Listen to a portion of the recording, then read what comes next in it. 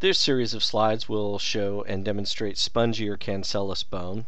The primary function of this bone tissue is a honeycomb for structural strength that's between two areas of compact bone. We find it primarily in flat bones like the skull, or in the ends of long bones in the epiphysis of bones like the humerus or the femur.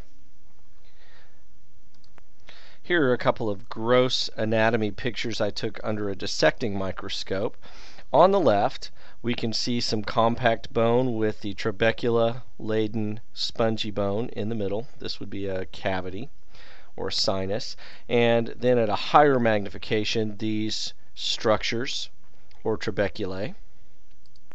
Here is our first slide of spongy bone. We can see a marrow cavity here at 4x. We can see some adipocytes. This would be the spongy or cancellous bone. We don't see the osteons that we would normally see in compact bone. Here is the same slide using the 10x objective. Here is the spongy or cancellous bone. This would be marrow cavity. These are adipocytes. There's quite a few in here.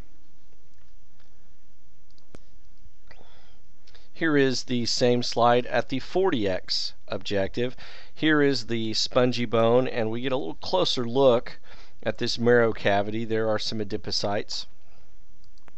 Here's another one of our slides using the 4x objective. This is one of my least favorite slides that we have here, but we can still see some things here. This would be empty bone marrow cavities. We can see some bone marrow with adipocytes, and we can see some cancellous trabeculae mixed in here. There also are, unfortunately, a lot of artifacts on this slide.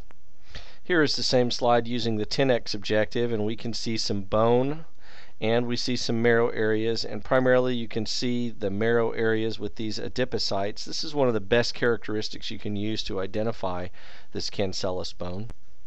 Here's the same slide using a 40x objective. We can see some bone marrow in here and some cancellous bone. Here's another slide of cancellous bone. We can see the bone here on the side. We see some marrow. There's adipocytes. This is at the 4x objective. Here's the same slide using the 10x objective. We can see marrow areas with cells and adipocytes. The bones here on the side. And finally, here is some of the bone tissue using the 40x objective on that slide. Here is one of the better slides we have of cancellous bone. We can see the trabeculae quite clearly here amongst the marrow cavities. There's adipocytes, and these solid colored strips are actually trabeculae with bone marrow in them.